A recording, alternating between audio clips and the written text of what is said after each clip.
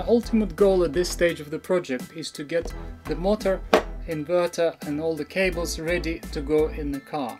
However, I'm still stuck with this parking pole, and in this video I've decided to focus on this and make sure I can really get it released, because otherwise it's really annoying when I'm trying to do the testing and it's kind of drifting back. By rotating this mechanism I could never get it to release properly. So really I wanted to focus on this and get it sorted out. Hello, I'm Ed and I'm building an electric car conversion. I've spent a few weeks working on the Toyota Prius inverter and the open inverter board. The challenge I set myself is to build an electric car conversion on the budget. Therefore, I was choosing components for my project very carefully. So far I managed to purchase an inverter at a very good price. And now I acquired Toyota Prius gearbox, aka my electric motor. Completed FOC tuning. I need to release my motor from the shackles of the parking pole and get it up and running.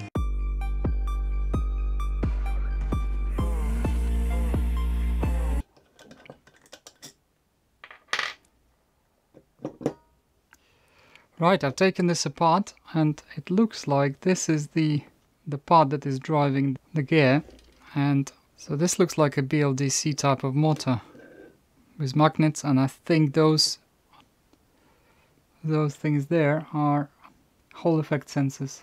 I suspect I could be able to run it with just a normal BLDC driver type of board, which I think I'm gonna try. I just need to get the pin out of this connector here and get that sorted out. I may want to try one of these micro drive boards available on Amazon and eBay. The benefit is that it's already made, and there are connections for 3-phase motor here and Hall sensors as well. So you have option to change the direction. So please let me know in the comments if you think it's a good idea to try this board. But I think how it works is the motor sits here.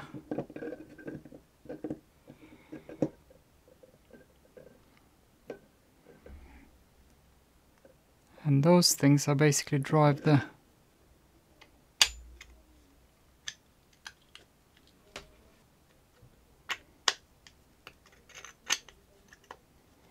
Here we go. And I think that's what it does, is basically when it's driven, yeah, it basically winds in the parking brake. And I think the problem was that what I was doing, I was basically rotating. I was rotating it like this, and effectively that bit here was rotating itself, but not actually engaging the parking pole. So I think what I should try, I should just remove this bit.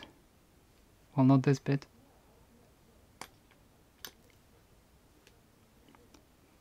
I think this bit here. Can't get it out now. Yeah. I think what I should do, I should just try to get this bit here and just rotate the parking pole in this way, like this, and then I'm sure it will work. Or maybe just this bit here, but it may be better to have a bit more torque if I have it all assembled like this. And this should really do it. Well, let's try it.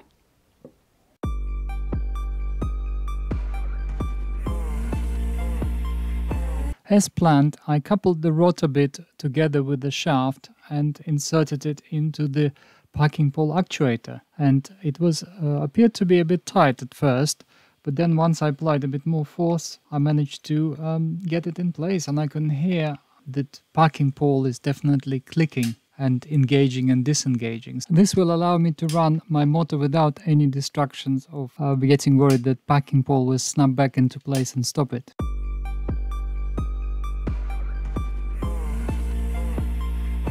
Right, I'm now finishing the connection of the my project box. I've now connected contactors. This is the main contactor here, and connection goes to the power supply. and this is the pre-charge contactor. That we have a resistor here. So in one of the last videos I've done all that. Just today I've finished the battery connection here and this connection for the pre-charge contactors and connecting the inverter, plus and minus. So this is our battery supply, but so I'm still using the power supply in this case. Right, so the power supply is on now. I applied the voltage, switching high voltage power supply. That is on, and we can now apply the power to the inverter and to the box. The contactor is on, so this goes through pre-charge at the moment, and now I press start, and this should hopefully start it in inverter. And now I should be able to try applying my throttle, so I'll put it somewhere here so you could see it. Okay, so that means parking pole is engaged. Right, so I need to try and disengage it now. Okay, I think we need to go this way. Yeah, I think that's disengaged. Okay, now I pulled back a little bit, so I brought back the throttle pedal. Wow, look at that. It's wonderful.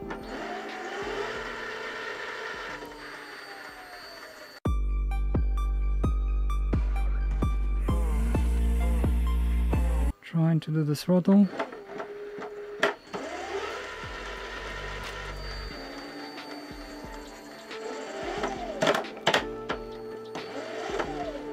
So I think if I apply throttle more progressively, it works very well.